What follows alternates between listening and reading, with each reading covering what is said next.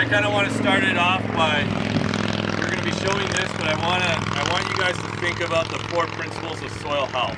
And so for some of you that might be pounded into your head already, but just to remind you, keeping it covered. So when we think about that, you know, keeping some kind of residue or crop out there, not disturbing.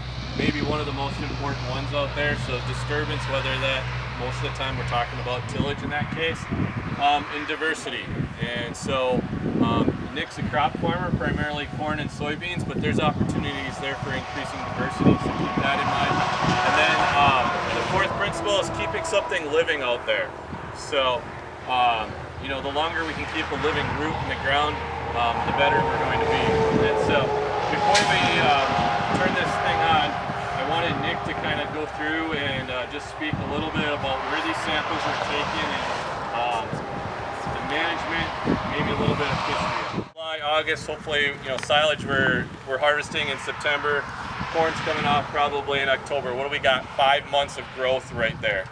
From a soil standpoint, we got, you know, the other 7 months of the year we have nothing growing out there living root-wise.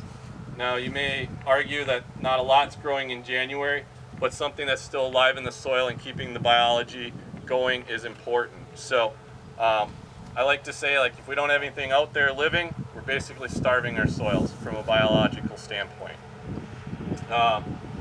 Diversity. Nick's a corn and bean crop farmer. So later after this, we're going to be looking at some interseeding trials. We saw some rye, we saw some wheat, we saw some attempts at clover. When we're looking at different soil or different plant structures, different root structures, getting those cover crops into your system is extremely important because we're adding that diversity. Every different plant we put in there is exuding different exudates into the soil, different biology that's going on in that soil. So that's really important when we're talking about diversity. We talked about not disturbing it, not covering it. I guess the other thing about disturbance I want to talk about is it's not just about the aggregation.